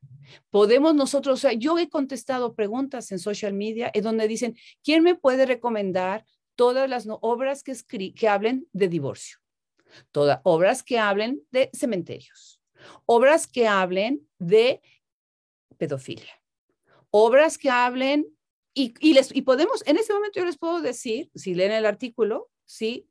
Grupos de escritoras que escriben sobre esos términos. Entonces, contestando la pregunta es, necesitamos trabajar más, de manera más seria. Los libros tienen que ser leídos. Eso es la curaduría literaria. Los libros no deben de ser coleccionados, ¿sí? Yo veo atrás de ustedes los libreros tan hermosos, llenos de libros. Yo ahorita no, estoy en un estudio prestado, no estoy en el mío. También yo tengo una pared llena de libros atrás, ¿no? La idea es que los corredores, los anaqueles, tienen que estar revisados uno por uno y así crear una nueva manera de pensar a la literatura que vaya más de acuerdo con el siglo XXI y que utilice de mejor manera toda la tecnología, que es digitalización de libros, podcast, enciclopedia. Nosotros en Hablemos Escritoras tenemos la enciclopedia más grande del mundo de escritoras y de creadoras. ¿Cómo sucedió eso? Después de hablar con muchas y de, obviamente, pues revisar sus obras. Y bueno, pues eso es todo. Muchísimas gracias, Adriana, y también muchísimas gracias por tu trabajo en general y en particular con mi mamá, que ese podcast ha sido algo maravilloso en realidad y muy especial a nivel personal también. Okay, so let's continue. We also have a question that came in from Adela Pineda about reflecting on the uses and misuses of archives in power knowledge relations, specifically in the terms of way evidence is censored and at the same time pornographically consumed. And some quotes related to this in the case of Abu Ghraib. There was stunning evidence to support the allegations. Taguba added detailed witness statements and the discovery of extremely graphic photographic evidence. Photographs and videos taken by the soldiers as the abuses were happening were not included in this report, Taguba said, because of their extremely sensitive nature. This is the New Yorker article. We don't put them in Abu Ghraib to detain them for a period of time or to detain them until proven innocent, said the spokesman, Brig General Mark Kimmett. They are deemed to be a security threat by a judge through multiple sources of evidence. That it's that simple. That's the New York Times article. So that's a comment that is related to these questions of pornography evidence and legal questions. So I think, but before getting to that, I mean, I'll put that out there, but I do want to get to Cesar Salgado's response to Sylvia's comments. Oh, you're muted, Cesar. I will try to be brief. First, I want to say that to Adriana Pacheco that I'm honored to be with her in this panel, given the extraordinary work of collection that she's doing with and the strategy, right, of that is horizontal and it's also encompassing in terms of dealing with quantitative, right, tsunami as she calls it, through strategies that will actually deal with qualitative improvements of interpretation and reading and networking, right? But my work actually, essentially the paper that I presented goes in a different direction. Rather, I mean, it's dealing with the most anti-digital sort of medium that you can think of, which is the manuscripts. And I was trying to account for a moment in which there was a fixation on the manuscript, right? One of that, the purchase, right, of the Cortázar collection really sort of was detonated, right? The sort of really, I call it, convulsive sort of search for the manuscript. Many of them of the boom writers, because of certain issues dealing with prestige, also with the question, with the juncture of the moment, with questions that had to do with geopolitical and Cold War of issues. But the thing is that what happened after was that you had, for example, the Archivos collection of Amos Segala, right? The famous one in which 100 titles, 120 titles from 22 countries actually were seeking to have this sort of genetic editions, right? That would be based on confrontation with the manuscripts, right? And that sort of created a great movement that actually was supported by the funding from the UNESCO. and by agreements between different European and Latin American countries to seek out writers' archives, right? To create this idea of the total publication of the great classics, right? And Rayuela sort of was at the core, right, of that project of the Archivos edition. And one of the things that essentially I was trying to think is in terms of how confining that notion of canonicity was, and how actually it also confined Cortázar himself, and this sort of goes to the question of the second death that Silvia was referring to, and how much agency can an author have on the question of his own memory, right? When he is disposing, organizing, finding a home, sort of having essentially finding a sort of pantheon or mausoleum, right, where his memory is going to be on his own tomb, right? And certainly Cortázar took the steps for that. And I sort of tried to account a little bit with the small narrative that I gave. But on the other hand, the thing is that Cortázar also wanted to prevent the manipulation of that archive. And he understood that Rayuela would be sort of the more sought after materials, right, by scholars. But essentially, he was interested in stopping the fixation on Rayuela and having scholars sort of look at his later work, which he actually, in the end, I believe he thought that was more transcendental than what he had accomplished with his non-political writings. He wanted people to look at Libro de Manuel and his instructions, and the fact that he provided supplementary materials for Libro de Manuel, but not for Rayuela, is sort of very significant in the sense that he wanted to sort of be able to manage his second death so that he will be remembered as a politically committed writer, rather than what we know him for, as being a fantastic writer that actually sort of was apolitical, right, in his vision, and did not want to toe the line, right, of hard political ideologies. So the process of visibility and invisibility, of how some parts of the archive outshine or even push out, or actually sort of do violence to other parts of the archives, to the point that basically is sort of like an internal murder, right, in terms of the aggression, is happening within Cortázar's archive itself, right? There's part of that archives that are annulling other parts of the archive. And it's clear in the case of Libro de Manuel, because nobody of the critics that I've consulted that have written intelligently about Libro de Manuel, nobody has consulted the papers at the collection. Nobody has gone to the logbook, right? So Cortázar is a victim of his own success, right? And he's figuring out a way of being able to structure the archive in a way that basically that success can be canceled and that he's remembered as a different type of writer.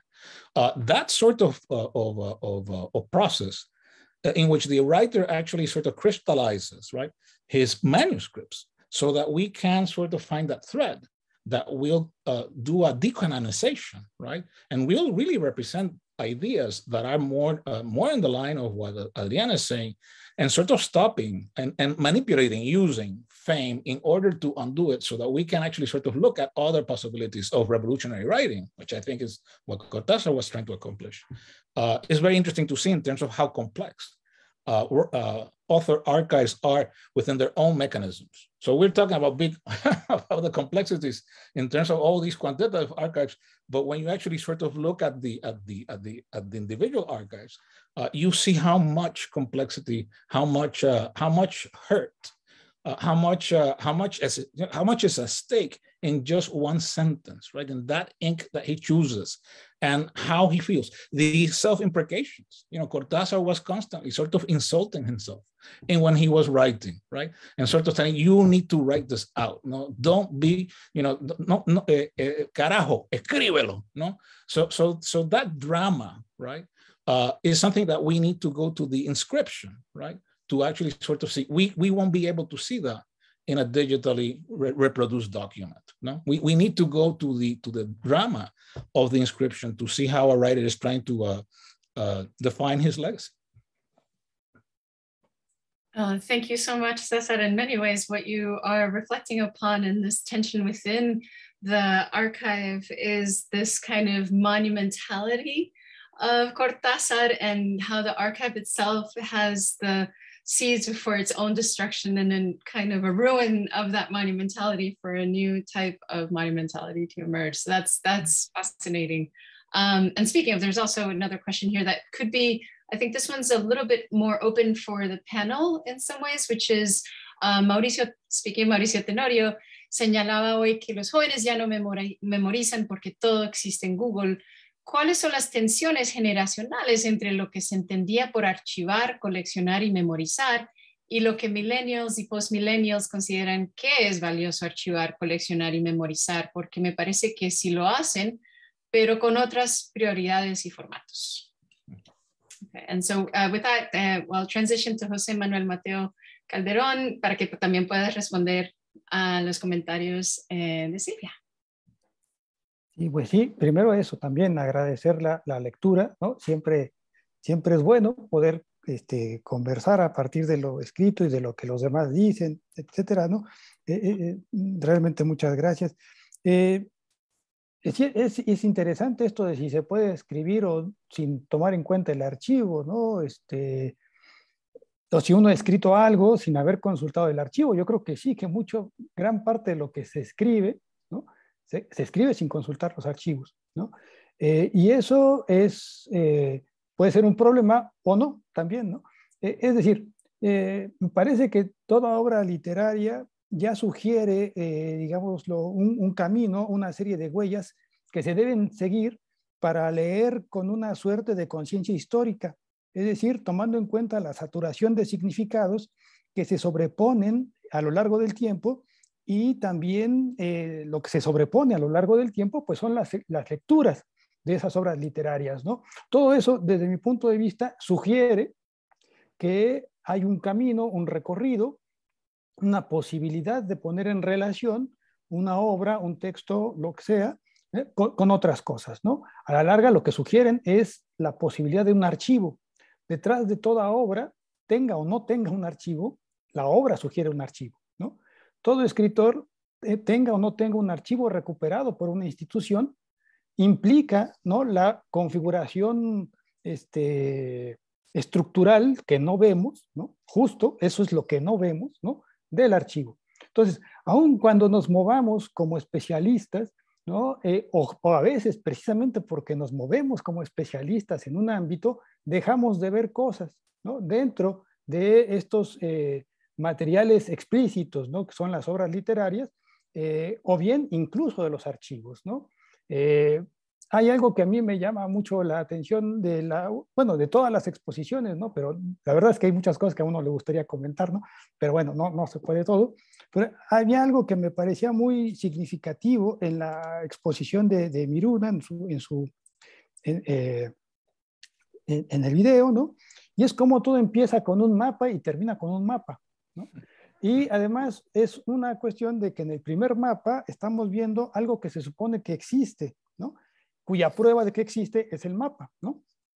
Y después, al final, vemos un artículo científico que tiene un mapa que se supone que muestra el lugar que en efecto existe, y no es verdad, ¿no? Porque ha sido escondido, ¿no?, con una intención aparentemente ética, ¿no?, de no revelar el lugar.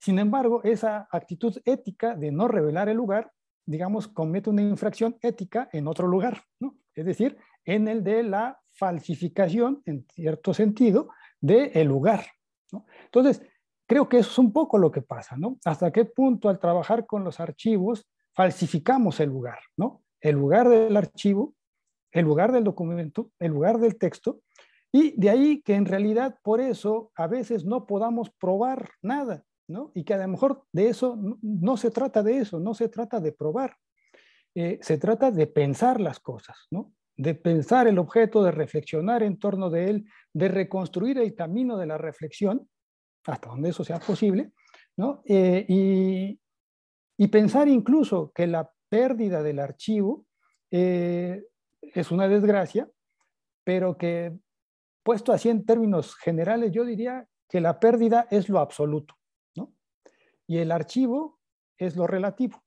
Es decir, aquello que alcanzamos a recuperar de esa pérdida absoluta a la que en algún punto de la existencia del universo llegaremos, ¿no? Es decir, no es posible archivar lo que hemos sido, ¿no? Hasta el grado de hacer que esto persista más allá de un punto que desconocemos, pero podemos imaginar, ¿no? Creo que es el otro lado del archivo también, el de la imaginación.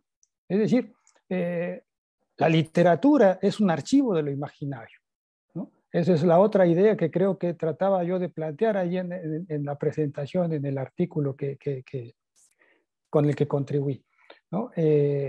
Tenemos, pues, ¿no?, en la literatura esa posibilidad de imaginar los archivos, ¿no?, de imaginar esos recorridos, esas huellas, que además, y aquí a ver si usted, otro que quería comentar un poco lo que estaba ahí en el chat, es que en realidad muchos archivos han sido configurados a partir justamente de la censura, ¿no? O sea, hoy tenemos acceso a lo que fue censurado, ¿no? Hoy tenemos acceso a lo que es un elemento, una construcción policial, policíaca, es decir, de persecución de lo que se decía, de persecución de lo que se escribía. Y es por eso muy interesante la otra cuestión de cómo terminan ciertas cosas en ciertos lugares y en ciertos países, ¿no? Entonces, ahí, por ejemplo, la experiencia que yo tengo de lectura de los materiales de Ricardo Flores Magón y cómo llegaron a ciertos lugares de Estados Unidos y de México, a ciertos archivos diplomáticos, tienen que ver precisamente con la persecución policial, casi detectivesca en algunos casos, ¿no? O no casi, sino detectivesca. Entonces, son legajos que se produjeron gracias a la persecución detectivesca policial y que fueron enviados después de haber sido copiados, ¿no?, a ciertos lugares donde fueron conservados. Entonces, eso también, ¿no? Tenemos las funciones de lo conservado, van modificándose con el tiempo, ¿no? Entonces, también eso tendríamos que a veces tomarlo en cuenta a la hora de trabajar con los materiales, ¿no? Muchas cosas de los que sabemos sobre literatura popular tienen que ver con los archivos novohispanos de la Inquisición, ¿no?, por ejemplo. Entonces, y mucho de lo que los que iban a confesar, movidos por su conciencia, aparentemente, ¿no?, que en realidad iban movidos también por edictos, pues realmente eran cuentos, o sea, en el sentido estricto, eran relatos que hoy leemos como ficción, insertos en declaraciones judiciales, ¿no? Entonces, todo ese movimiento creo que podemos pensarlo, más que probarlo, pensarlo más que probarlo. Y ya lo último que quería añadir es que es que es algo para pensarse también, ¿no? Esta especie de pequeña asamblea que se da ahí en el archivo en Austin, ¿no?, entre Cortázar, Cardenal, José Revueltas, ¿no? Que son, y si nos vamos muy atrás, creo que también está por ahí, bueno, se me olvidó, pero bueno, tenemos ahí estos tres, por lo pronto, para quedarnos acá. Hay otros dos. ¿Mande? Puga. El archivo de Puga también. Está Puga, está también Ansaldúa. Ansaldúa, ¿no? O sea, y Fray Servando, me parece que también hay material de Fray Servando, ¿no? Vasconcelos. Y Vasconcelos. De Fray Servando, a mí que me gusta un poco la idea de que es alguien que siempre se dio a la fuga, ¿no? Ojalá no se les escape del archivo. Pero esa pequeña asamblea, pues nos hace pensar justamente en todo ese siglo dominado por una escritura masculina y que a su vez está, digámoslo así, diversificado en tres posturas aparentemente coincidentes, ¿no? O sea, hay una gran diversidad, ¿no?, entre Cardenal, Cortázar y Revueltas. Y Revueltas es uno de esos que nunca entró, ¿no?, a esa consideración de la gran explosión narrativa latinoamericana, ¿no? Pero que está, desde mi punto de vista, mucho más vivo, ¿no?, en algunos sentidos, ¿no? Y ojalá esa edición crítica, digo, yo sé que esas cosas se tardan, ¿no? Pero ahí pues estaremos esperando con ansia, ¿no? Entonces, bueno, hay muchas cosas, ¿no? Y bueno, pues hasta aquí lo dejo. Muchísimas gracias, José Manuel Mateo. Hay una par de preguntas que referencié que ha venido from the floor. My Spanglish is excellent. So I just wanted to return to Adela's question about Abu Ghraib and the pornographic dimensions of the prisoners that were taken there. I think that's an important point. And also, I wanted to remind all the panelists about actually two questions. The one about the generational question about how archiving works digitally, how we think with archives when we have so many digital tools at our disposal that we don't have to reference. We don't have to memorize, but then again, the question is like, wait a minute, maybe there's different things that are being memorized. So if you could speak to this question of generational shift in archives. And Austin Walker's question is, I'm so fascinated by the archiving of objects. For example, Jade and Mayruna's presentation, Muñecos and Zebs, how can we remake the archive as a non-paperial space, non-paper space? And what else could we archive other than documents and objects, places, people? How expansive can the archive be? In some ways, this resonates with Tenorio's comments on the chaos of archives. So I think we'll go to the question on Abu Ghraib, which is more directly connected to Zebs. And then I know Adriana also has some comments too. So we'll start with Zeb. Great. Thank you so much, Adela. I think this is a fabulous question. I'll be brief because we only have a few minutes left.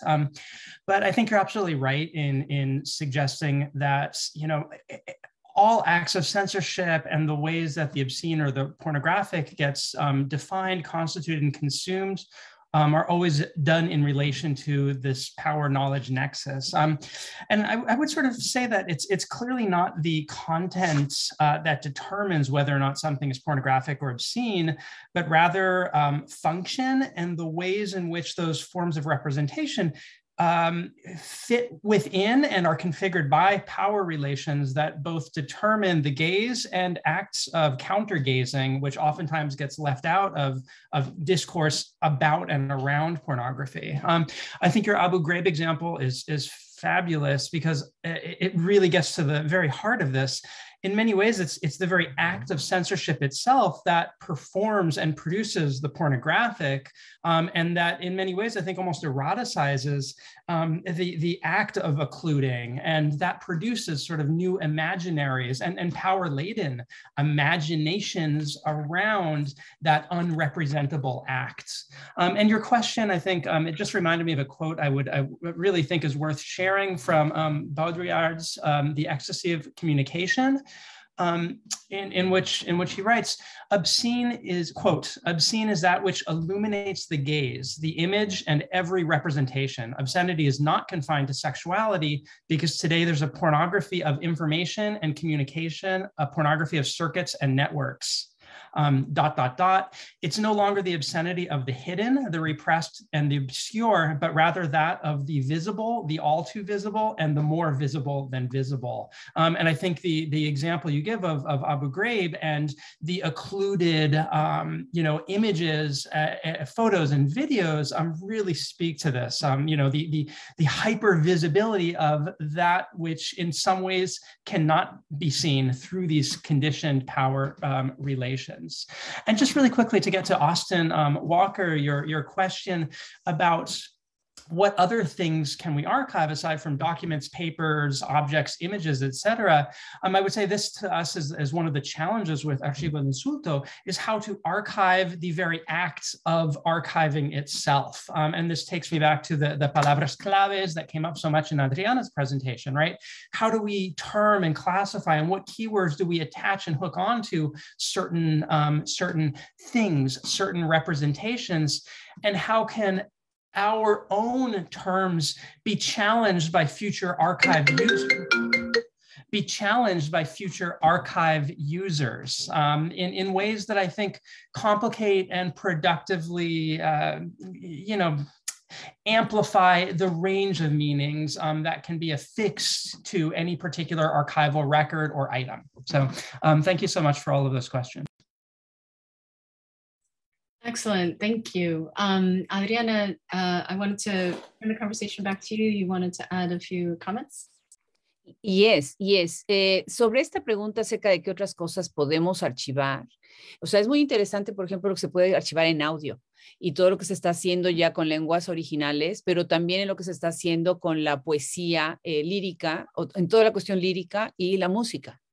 Y hay una corriente muy fuerte de artistas en todo el continente que están trabajando en eso, que eso es otra manera también de archivar nuevos materiales producidos en esta era posmoderna. Esa es una de las cosas que quería mencionar. La otra cosa es lo que acaba de decir ahorita Adela. Adela complementó alguno de los nombres que estaba mencionando Juan Manuel. Y ella lo que hizo, y fue lo que yo aprendí de ella cuando ella fue mi profesora en la licenciatura, maravilloso, cómo se creaban, por ejemplo, estas conexiones con las modernistas y la modernidad del cambio del siglo XIX, siglo XX, y cómo eso afectó después la literatura en el siglo XXI. Entonces, eso es algo que los estudiantes agradecen mucho, ¿no? Que se pueden hacer estos puentes que van de un lado a otro. Y algo que quisiera yo agregar, que me parece que es muy, muy importante, es nosotros tenemos una ruptura total entre lo que está sucediendo en español, en literatura en español, dentro de los Estados Unidos, con lo que está sucediendo en literatura en español en Latinoamérica y en España. Es casi, en algunos casos, y perdón que lo diga así tan clara, pero creo que ese es mi estilo, es como un divorcio. ¿Sí? Se aman, en algún momento se han amado, en algún momento se han hecho referencia y de repente no se citan, no hay reseñas de libros que hagan puentes, ¿no? Por ejemplo, lo que está pasando ahorita con Kelly Fajardo, que es una escritora de origen hispano-latinoamericano, americano, ¿sí? Está siendo traducida al español mucho tiempo después de que ella fue una sensación en Estados Unidos, en España. No fue traducida dentro de Estados Unidos, no fue traducida en Latinoamérica, y el libro que acaba de llegar a través de nuestra tienda, de hecho, porque nos contactaron, vino desde España. Vinieron 30 libros para una universidad en Colorado que va a enseñarla en un club de lectura. Entonces, eso, por ejemplo, es algo brutal, ¿no? Como no hay esas conexiones. Por otro lado, las traducciones. No se están traduciendo suficientes libros para que estén en el acceso a un grupo, a un público angloparlante. Y por último, es urgente, ya tenemos muchos estudios como el que estoy mencionando en mi artículo, el de Naida Saavedra, que es buenísimo, un artículo sobre lo que está pasando con la industria editorial en Estados Unidos y las 4 regiones de Estados Unidos en donde se está dando esta gran producción de libros en español. Sin embargo, y yo invito aquí a los estudiantes, a los profesores, a los que llevan estudiantes de posgrado, es urgente hacer un estudio de los lectores. Necesitamos hacer una radiografía, ¿sí? En Estados Unidos, en general en Latinoamérica, en el mundo hispanohablante, ¿cuáles son las conductas, las maneras en que los lectores se acercan o no se acercan a los libros? ¿En dónde? ¿En qué zonas geográficas? ¿Cuáles son la edad, los círculos? ¿Cuáles son las instituciones que están atrás promoviendo realmente la lectura o no? Cuando entendamos a nuestros lectores, podremos cerrar el círculo. Ya tenemos los estudios de los escritores, los estudios de las publishing houses, los estudios de los premios. Nos falta siempre este eslabón, ¿sí? Que creo que con eso se completa el círculo. Muchísimas gracias, Adriana. Tenemos por ahí unos 5 o 6 minutos y Miruna Chim, ¿quieres agregar a la pregunta sobre objetos? Y creo que José Manuel Mateo va a agregar sobre memoria en relación con las prácticas de los jóvenes. Miruna. Sí, creo que voy a llevar la conversación en otra dirección porque yo creo que hay una,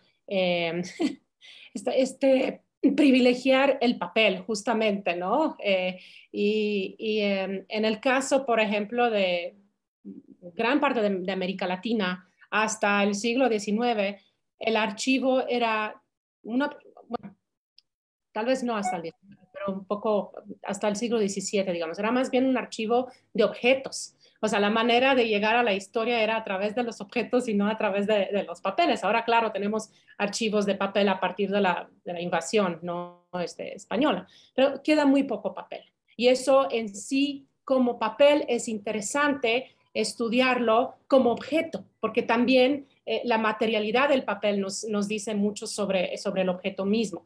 Entonces, bueno, para contestar esa pregunta, creo que se pueden archivar realmente mucho tipo de cosas. Lo que me parece interesante agregar a lo que decían todos ustedes es cómo archivamos nuestra forma propia de archivar, dónde estamos nosotros y nuestros intereses y nuestros usos y nuestros afectos frente a esos archivos, porque incluso si llegan a las palabras claves ahora para armar un archivo mucho más comprensivo, ¿no? Esas palabras claves se van a cambiar otra vez, ¿no? Entonces, ¿qué quieren decir estas palabras claves sobre nuestros propios intereses? Y allá, muy, muy rápido, porque se vincula a lo de los jóvenes. Bueno, yo tengo alumnos, esa es mi relación con gente más joven, pero sigo pensando, e hijos de esa edad, ¿no? Pero prefiero como estudiar a mis alumnos, que es más fácil, ¿no? Y lo que sí he notado en los últimos años es realmente un interés justamente en el acercamiento al objeto o al estudio a través del afecto.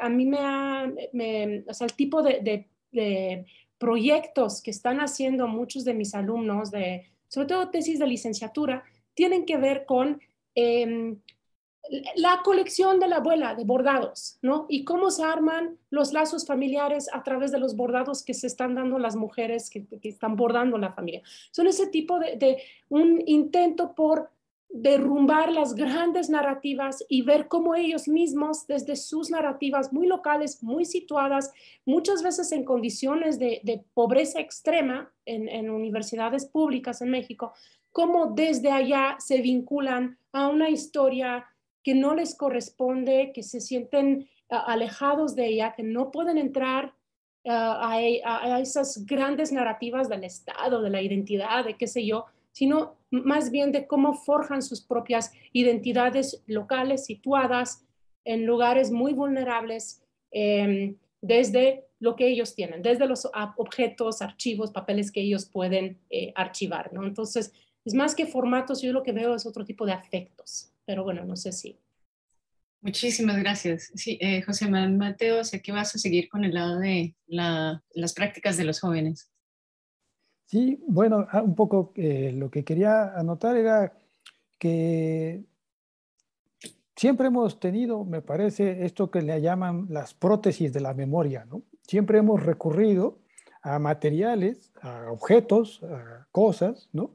Que nos permiten expandir las capacidades de la memoria. Los cuadernos de apuntes, por ejemplo, ¿no? Para empezar, y que ahí, en efecto, es importantísimo la materialidad, ¿no? Del texto. O sea, el texto casi siempre es virtual y necesita de una materialidad, ¿no? Que puede ser el papel o puede ser hoy el archivo digital o cualquier otra cosa, o el recording, la grabación, ¿cómo se llama? De la voz, ¿no? Que también ahí tenemos la impresión de que estamos ante la voz, pero no estamos ante la voz, estamos ante la fijación de las ondas sonoras en un material, ¿no? Entonces, realmente esa es la dificultad, ¿no? La evanescencia de la palabra, la evanescencia del pensamiento, ¿no? Y de la acción humana sobre las cosas, ¿no? Entonces, aparentemente son las cosas, ¿no? Lo que nos da certeza, pero en realidad no solo nos brindan un primer acceso, creo yo, ¿no? Entonces, ahí y cada vez tenemos la necesidad de expandir más la memoria, de recurrir a otros elementos que nos permitan ir estableciendo conexiones. Y creo que eso es un poco lo que pasa ahora con los jóvenes, ¿no? Es tal la cantidad de información, ¿no? Que hay que retener. Son tantas las vías de acceso al conocimiento posible que se necesita, ¿no? Recurrir a montones de tecnologías.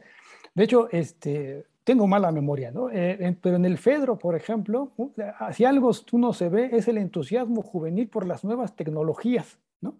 Es decir, cómo está entusiasmadísimo ahí el muchacho, ¿no? Frente al discurso que acaba de escuchar y lo que quiere es llevarse bajo el brazo el texto, casi, ¿no? Y eso es lo que le critica el interlocutor, ¿no? Al muchacho, ¿no? Oye, pues tú crees que así conservas, ¿no? Pero en realidad nomás te estás llevando algo que no sabemos si es efectivamente lo que se acaba de decir, ¿no? Entonces, pero es eso, es el entusiasmo frente a las tecnologías también, que creo que tenemos que mantenerlo y atemperarlo. Entonces, bueno, creo que ahí hay algo, ¿no? Y que quizás no se puede archivarlo todo porque pues necesita, la selección es un principio, creo que también, del archivo. Entonces, y ahí justo es donde empezamos a trabajar con la pérdida que creemos controlar y no controlamos necesariamente, ¿no? Entonces, bueno, ahí quería añadir eso. Muchísimas gracias y creo que esta conversación puede seguir mucho más allá. Veo que César Salgado tiene comentarios sobre el libro de Manuel que gana el premio Medici en 1975, pero y en ese libro el tema de dictadura, guerra sucia y los desaparecidos hace esta resonancia con el tema de Abu Ghraib. Pero desafortunadamente el tiempo se nos acaba, la evanescencia de nuestras existencias en línea virtual. Muchísimas gracias por su trabajo en esta conferencia, por los papers precirculados, por las presentaciones que grabaron. De verdad, esto ha sido una experiencia lindísima desde mi perspectiva, enriquecedora, y sé que ha sido algo muy enriquecedora también pues para nuestro público, y es un gusto estar con ustedes y muchas gracias Silvia por tus comentarios que ayudaron a crear este mundo entre los panelistas para seguir pensando estas preguntas con perspectivas latinoamericanas. Que nos hacen repensar archivos y también la misma categoría de qué pensamos cuando pensamos Latinoamérica. Bueno, muchas gracias, saludos a todos, ojalá estén saludables y bien y que en estos tiempos tan difíciles todos estén bien con ustedes y los suyos. Muchas gracias.